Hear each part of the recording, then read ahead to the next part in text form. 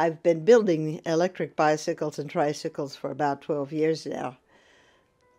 I've always used 2 torque arms, and I've never had a spin out until recently.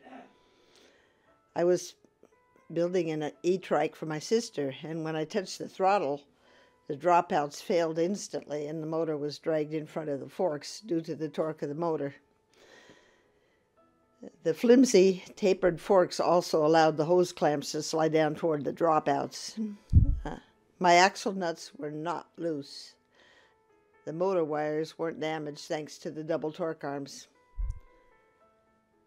Some hub motor builders encourage builders to mount torque arms in front of the forks. I now realize why I should put them behind the forks. I hope this video will prevent other people from making the same mistake.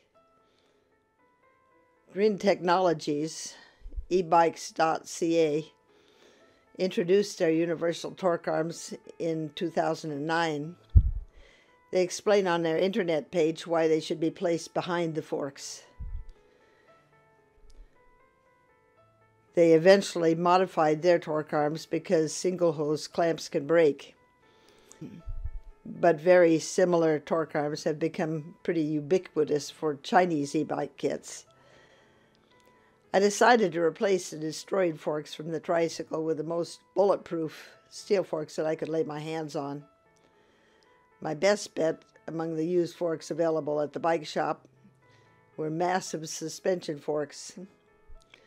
The dropouts were not quite 10 millimeter wide and had to be filed out.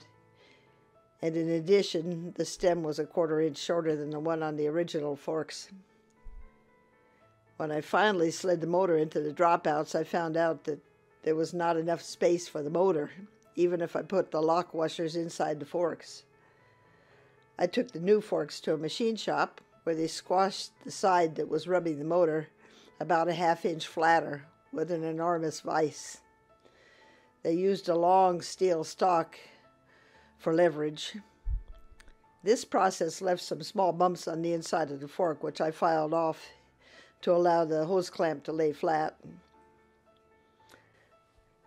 I then mounted the torque arms on the back side of the forks. Finally, I had to deal with the quick release dropouts. I sawed the pins off 2 torque washers and used them outside the dropouts.